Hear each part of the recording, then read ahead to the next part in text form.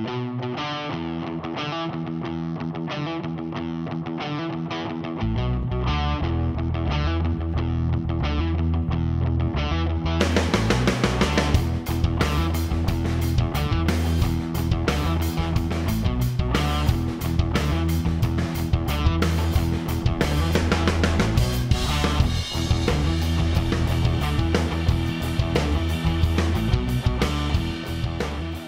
talk about another way the Kings can improve. A defenseman. There is a top 4 defenseman available. It looks like the NHL is going to clear him to play. The name is Slava Voynov, arguably the best player in Russia during the Olympics. It seems like the Kings don't want any part of him. So my first part of the question is why? How would fans react if he does come back to the Kings? And if that's completely not an option, what's a fair trade scenario? What's an asset the Kings could get for Slava? He's not coming back to Los Angeles. Why not? Because who cares? Sorry, I'm going to jump in and then go ahead. I will recuse myself from the conversation.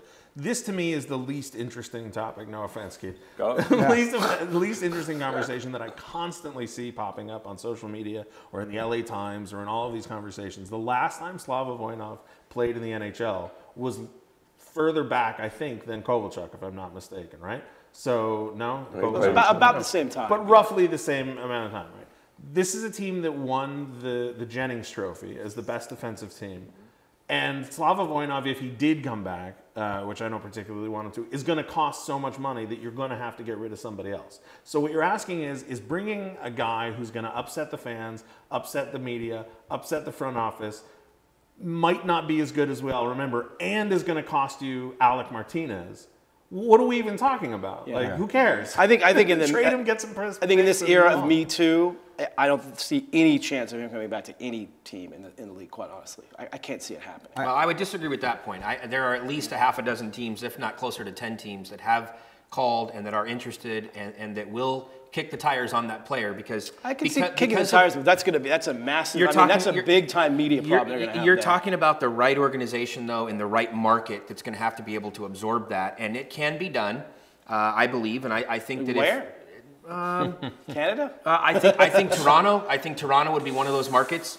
Not with that media. That is a win first media. That's different. That is a city that will win at all costs. And once the NHL, if the NHL, Gary Bettman approves for him to come back, I think it's very easy for an organization to come out and say, look, they've done all of the analysis. He's been cleared by the league. He's going to play somewhere. Why not here? But I will say, I don't think he comes back to Los Angeles. And I think Jesse actually hit the nail on the head. Where does he fit in at this point? 2 years ago, there was room for Slava Voynov within the salary cap structure. At this point, he was at $4 million before. Even if you get him at a discount for $3 million, where are you going to get $3 million to plug him into Los Angeles, and who is he replacing? That's the question. And I think when you look back at the fact that Rob Blake over the last year has put his fingerprints on the organization and has put a roadmap together of where he wants this team to go, and they've added a Brickley. They're going to get Ledoux more playing time this year. Phaneuf is already here. So where do you fit him in? And I agree with you, Jesse. I don't think that you trade an Alec Martinez or a Jake Muzzin for as good as Slava Voynov might be, even at this point. I just think the organization is ready to move on, and it's a year too late, because I will say this, and this goes back to the Me Too movement as well. 1 year ago, there still was interest in bringing him back to Los Angeles. Me Too hadn't kicked in, but because of the KHL and the way that they wanted to protect the Russian players so they could go to the Olympics, they blocked him from being able to come over here. If this was a year ago, Slava Voynov, if he was cleared, would have been coming back to the LA Kings. 1 year makes a big difference. A couple of things for me, though. That player, top 4 defenseman's a $5 million player, not a $3 million player. But he's not going to get market value, though. He may not. It depends on the player. Now, the other thing is I think this came at the top of the pyramid. I don't think ownership wanted him back in Los Angeles. I think it went to that level, and they made a decision that given all the Me Too movement, all the negativity around this, plus the distraction to this team. If I'm a general manager, do I have to go into every city and protect this player? No, I want best deal I can get. I'm going to call up 10 general managers or the 6 or whoever's interested. I'm going to give you 48 hours, give me your best offer, I'll make the deal. I would bet everything, the house, that he's not ever going to play in Los Angeles again. And I think there's a faction in the league in ownership and in the commissioner's office that don't want him back in the league. I really think that they are frightened of this return because of the public negativity around this player. I'm going to disagree with you for just a little bit, though, DB, because I'm going to tell you, based upon my sources, and I reported this last year, Anschutz had signed off. When Blake and Robitaille took over, he had signed off on getting Voynov back with the team last year. I can't comment.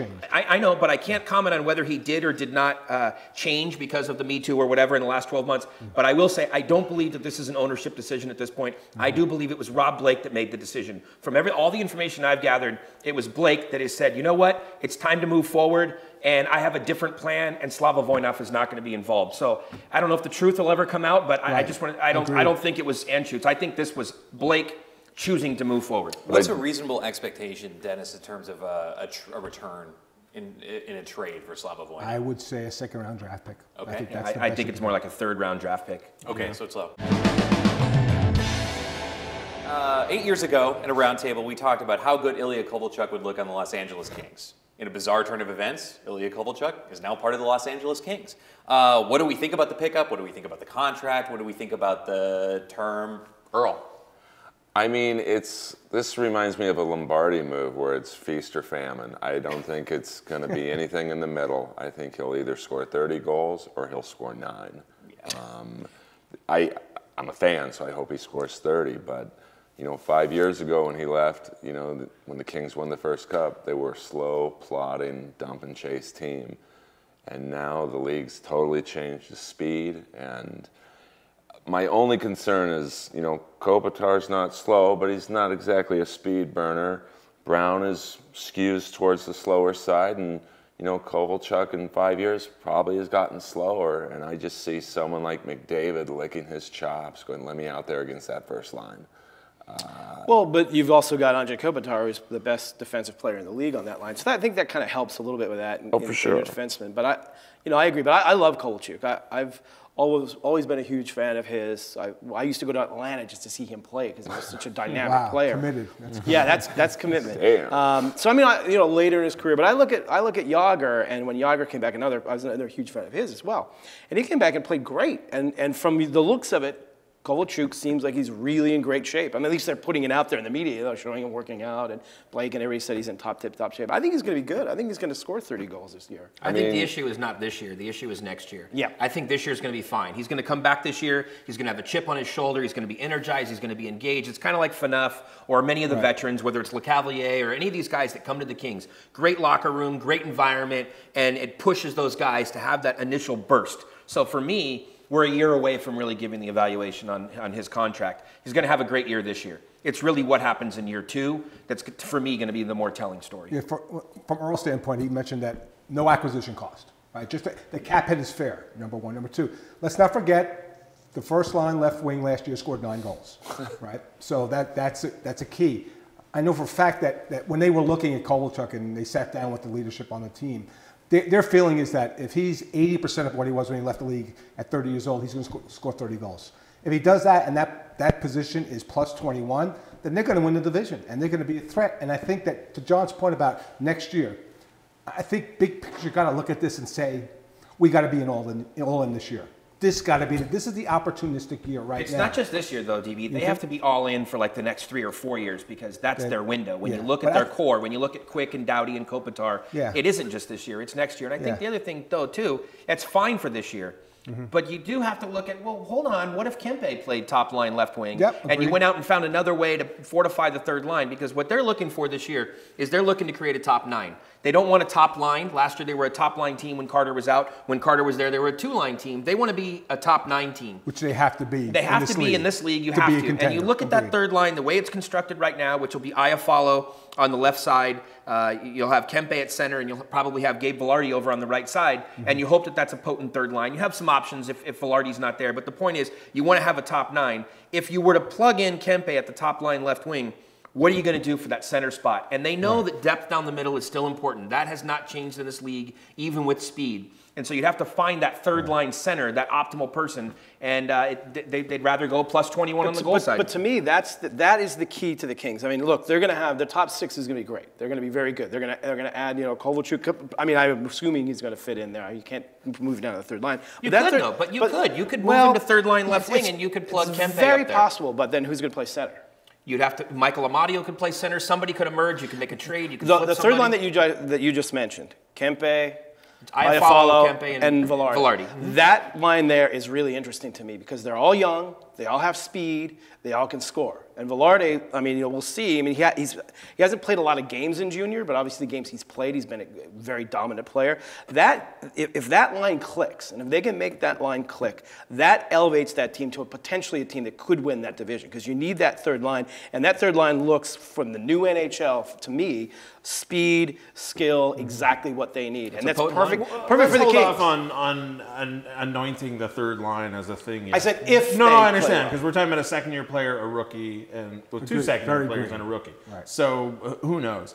My concern about Kovalchuk, and I keep hearing this repeated. Hold on. What do you mean you don't know? What more do you need to see from Adrian Kempe to know that he is a solid NHL player and could be a top 6 player, if not a top 9 player? I'm not criticizing Kempe's play. I'm just saying before we start talking about them being contenders because of the strength of the third line, I'm just saying we're literally talking about a rookie and 2 second-year players who didn't play together, right? Like, Kempe's great, but do Kempe and Iafallo have chemistry? I have no idea.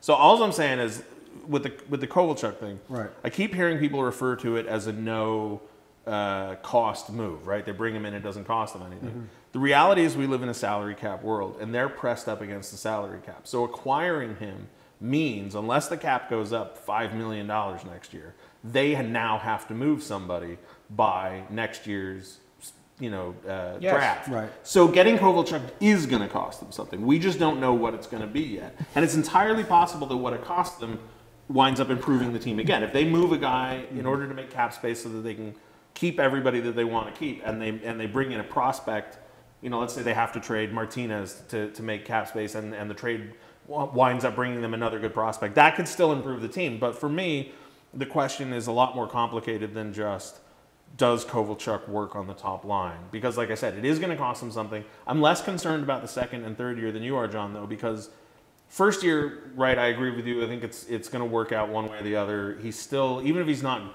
as good as he used to be, he still puts the fear into defensemen. It's still going to back players off. It's still going to impact the play. I think he'll improve the power play.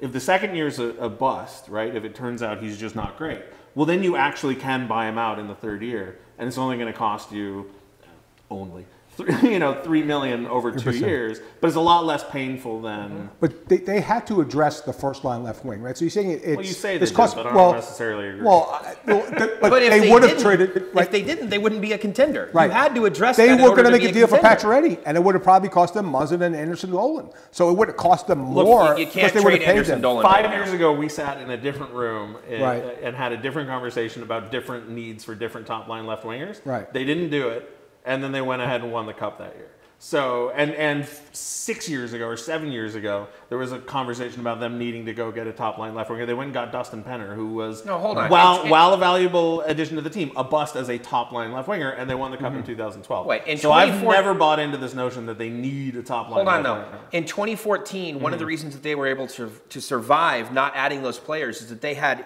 emerging prospects. Toffoli and Pearson were emerging prospects. Are you saying Kempe and Iafallo aren't emerging prospects, John? I don't view Iafallo. No, I don't. I never viewed him as a top 6 player. Third line, solid third line. He's a solid third line player, but you need a Johnny Brzezinski to step up. Well, yes. And this is going to be a make or break year for someone like a Johnny Brzezinski, right? But Jared Anderson Dolan is probably still a year away. He's going to push for a job in camp. He wants a job, but there's nothing that tells me that Anderson Dolan's going to make the team this year. But we were literally just talking about a third line of a rookie and 2 second-year players as being key to them being a contender.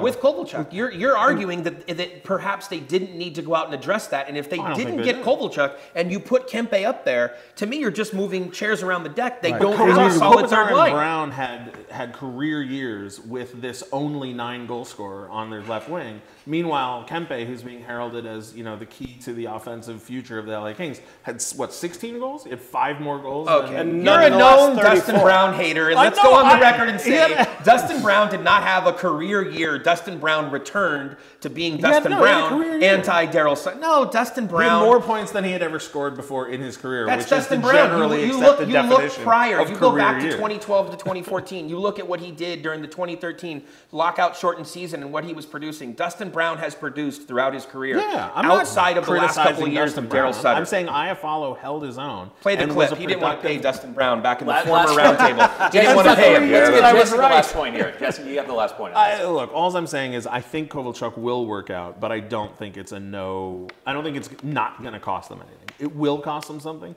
That could wind up improving the team further, but we have to wait.